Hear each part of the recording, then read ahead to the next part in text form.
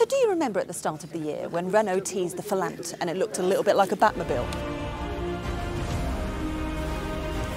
Yeah. Ah, right. Anywho, we've been invited to Morocco to go and watch Renault break a record in terms of efficiency at motorway speeds. Now, while this thing might look like it should be chasing the Joker, instead it's chasing something much harder. Physics. You're watching Electrifying. Subscribe.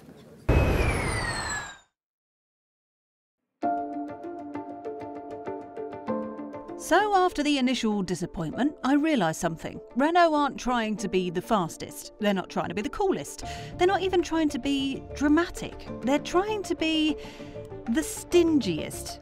Now, this car exists for one reason only: efficiency. So everything that didn't serve that goal didn't make it into the final design. So, this is the Filante. It's less a car and more of a rolling science experiment. No pedals, no CarPlay, no creature comforts. It's basically a carbon fibre slipper with a battery and a mission. And yes, it's exactly as comfortable as it looks. Okay, so there are no pedals for the driver. You've only got what looks like a computer console and you've got a screen here in front of you. So this is like my point of view. So you've got a screen here and then you've got all of your efficiency going on, how fast you're going. Then you can set your cruise control and all that kind of thing. It's a very carbon fibre-y box and I can't see the bonnet. I can't see it. But I do know that in terms of making it so thin, so this is thinner than a Clio, they have put the battery and kind of stacked the battery on top of each other so that then they've made it thin enough to make it aerodynamic enough so that then it can go much faster or much further, if you will. Very nice. Can someone let me out now, please? Renault is here to attempt something very specific: drive more than 1,000 kilometres in under 10 hours at real motorway speeds on one single charge. So to achieve that, Renault has brought us here, to Morocco. We are right in the middle of nowhere. This is the UTAC proving ground here in Morocco. So there's actually quite a few dotted around the world. There's one in Bedfordshire, actually, called the Millbrook Proving Ground. And this one is huge. So you've got 15 different types of tracks. There's 30 kilometres of track here. It's massive. So the car is basically going to drive around a 5-kilometre circuit, round and round in circles, again and again and again and again for nearly 10 hours.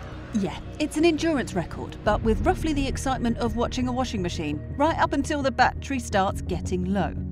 The driver has just climbed in. We'll be swapping drivers, by the way, but otherwise he might need a wee. I did spot him having one earlier.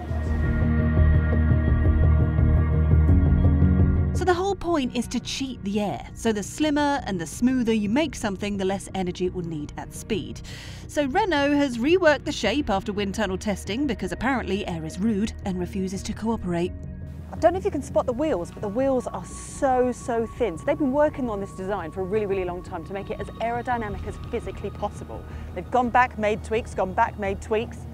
Because the idea is they're going to be getting around 7.2 miles per kilowatt hour, which is something I've never seen before. Though for context, plenty of normal electric cars will use double that on the motorway. This attempt lives or dies on one thing, before the car even turns a wheel. And Renault has already learnt that the hard way. Early morning, empty track.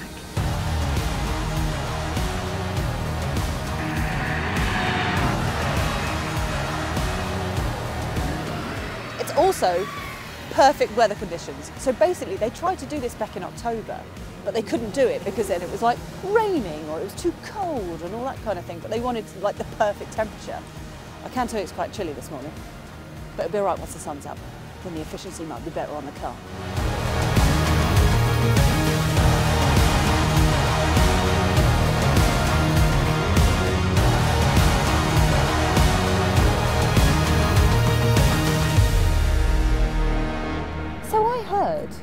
That the drivers have to weigh less than 50 kilograms because otherwise it's going to affect the efficiency. So now I understand why they chose to do this before Christmas.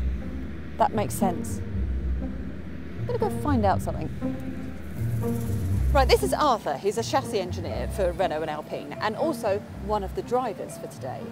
Yeah, exactly. Which to me makes no sense because I was told that you have to be under 50 kilograms to be able to be a driver for this? I'm under 50 kilograms. Are you? No. No, but I don't think one of our... Nobody of the 3 pilots are under 50 kilograms, I was going to say, because then you have to be teeny tiny. I'm lightweight for I'm my... not asking how much you weigh.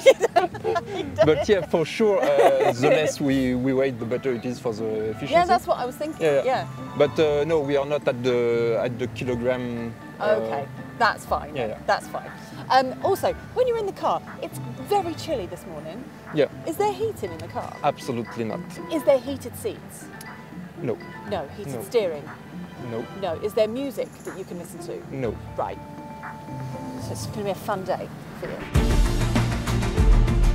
So once the car is running, everything becomes about numbers, distance, time, battery. Every lap either confirms the plan or quietly threatens it. Some people come to Morocco for sunshine. We came for spreadsheets. So here's all the data that they've got from the car. This is all live data of what's going on right now. So at the moment we're at 56 kilometres, that's how far he's travelled. And you can see how much of the battery's left. At the moment you've got 95%, so as it stands, they're pretty much bang on target to get it right. I did ask what would happen if they reach 1,000 and they keep going, and I think they're just going to keep going and hope for the best. But they're not going to put it in like eco mode or anything like that. They're just going to fully test it in normal mode as it's driving right now. But you can see the consumption numbers are amazing. So it's doing 8.7 kilowatt hours per 100 kilometres. So that works out roughly around, I've done the maths, about 7.14 miles per kilowatt hour, which is probably the most efficient thing I have ever seen. And I've been driving electric cars for a while. This thing is full of nerdy magic. Hi nerds. So it's steer-by-wire, brake-by-wire, ultralight materials, special Michelin low-rolling resistant tyres. Translation, every gram, every ripple of air, every tiny bit of drag, they've tried to bully it into submission. Now you've got to bear in mind that this is running on the same battery as a Renault Scenic, an 87 kilowatt hour battery. Now, the range of the Scenic is 381 miles, or about 613 kilometres. So it's really fascinating to see how weight and aerodynamics makes a massive difference to range. I mean, this thing weighs less than 1,000 kilograms. It's actually 300 kilograms lighter than a Renault 5. It's fascinating stuff. You can go now. Good stuff.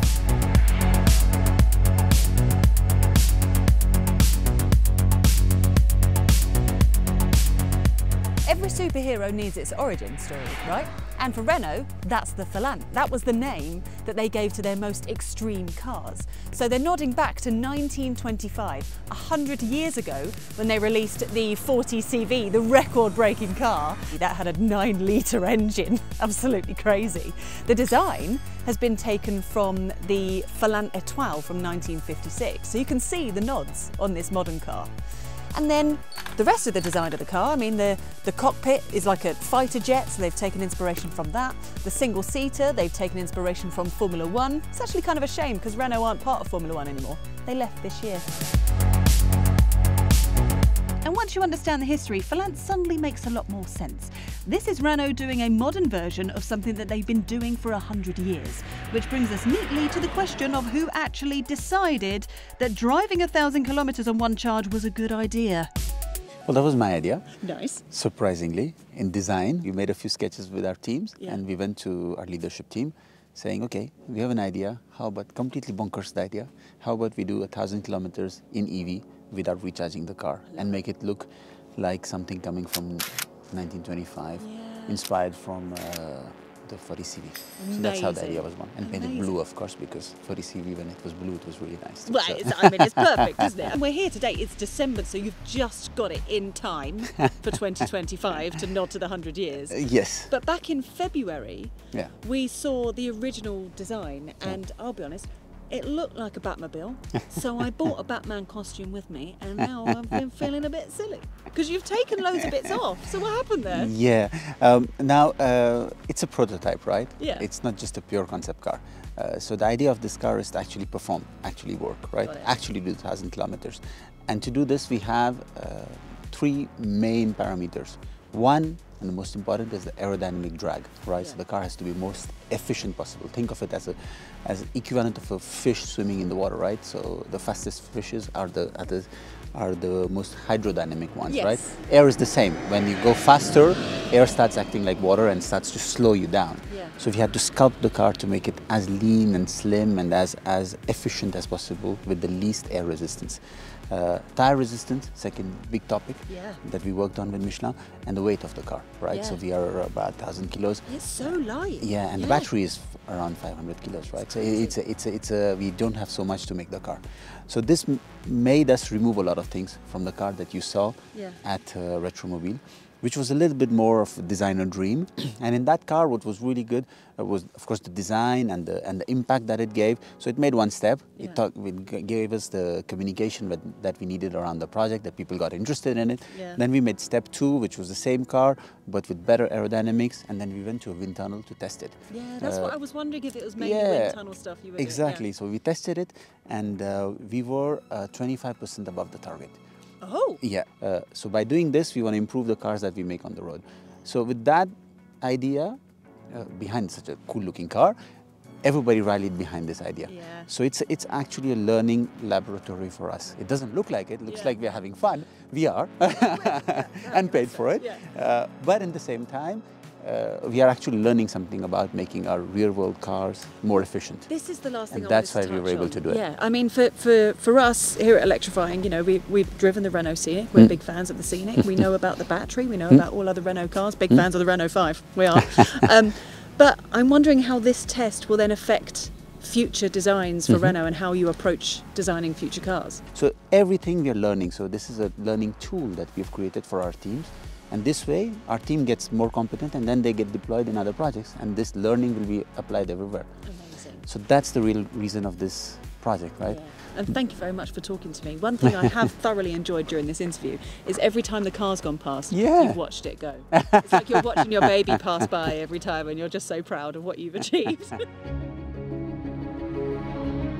Right, full honesty here. Most of this record attempt is waiting. So the car goes past, you pretend you're not nervous, you stare at data, you get excited about a 1% change like you've just won the lottery, and all of this is happening on about 2 hours sleep. But that's the point. This isn't a one-lap hero run. It's nearly 10 hours of doing the same thing perfectly with no drama, because the smallest drama costs you range. You got it? If you're wondering what we did for 10 hours, mostly this. Right, they're at 995 kilometres. 5 kilometres to go, which means one more lap, and they reckon they're going to do it in under 10 hours. At this point, everybody suddenly remembers how to feel emotions again, because 995 kilometres means that you are one bad lap away from the most heartbreaking nearly in EV history. Arthur, on boxe ce tour. On boxe ce tour. So, where I thought it was one more lap, they actually then did a bonus lap. So they're actually finishing on 1,008 kilometres. They've been driving an average of 102 kilometres per hour, and they're arriving with 11% left in the battery that could get them an extra 120 kilometres, but it's starting to get dark and the car doesn't have headlights, so we need to stop now. Considering they still had 11% battery left, maybe they could have kept the original design, or added a heater, or maybe even a headlamp.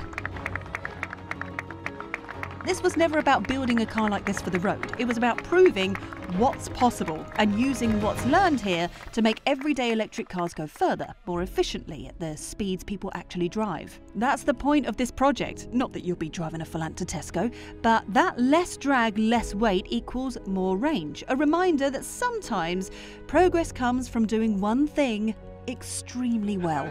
There we go. Smashed it. These numbers, technically lies, because they've exceeded this. 1,008 kilometres, with still 120 left over, which is unbelievable, 11% less. And they went faster than what they expected as well. Absolutely brilliant. I'm still waiting on a glass of champagne, so just, it's good.